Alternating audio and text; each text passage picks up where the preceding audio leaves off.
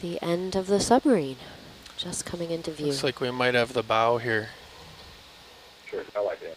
That's a nice view of the bow there we have with the tow line. We're right up at the sail or the conning tower right now. The only thing you would encounter before that would be a passageway through that deck that would go down. So this is the area around that here.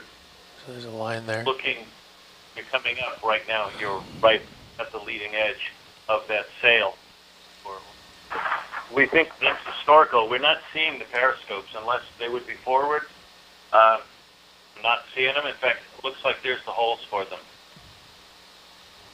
that attach and come up because these had to be pressurized. So there's your access hatch, and then you've got the cleft in between. You've got where the periscopes would have been, and then you've got the snorkel aft.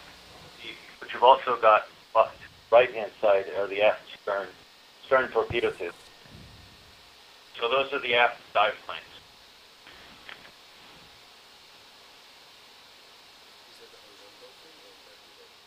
Oh, I see. That's horizontal. Gotcha.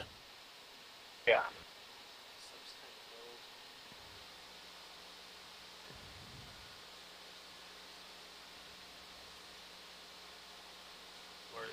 You're diving on the USS Bugara, World War II submarine, which had a long and distinguished career and which was lost in tow during naval exercises. It was now Olympic Coast National Marine Sanctuary, 1971.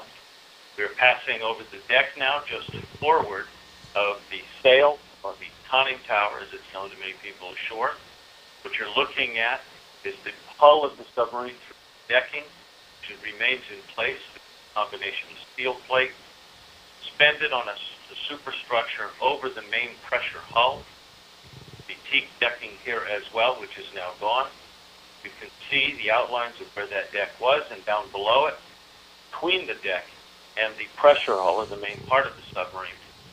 You know, one of the interesting questions is, Jim and Frank, is why the submarine sank. It wasn't intended to sink in this location.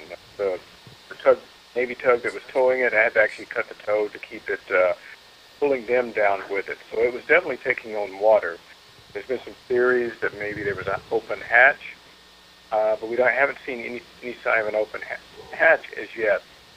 I think another theory was that it was taking water by the stern. To me, that might suggest maybe a seal around the propeller shaft or something leaking, water taking on there.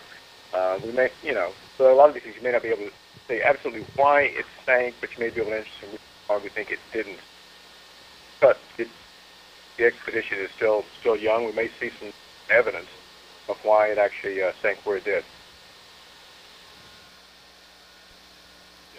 One of our scientists ashore has chimed in. Thank you, Tom.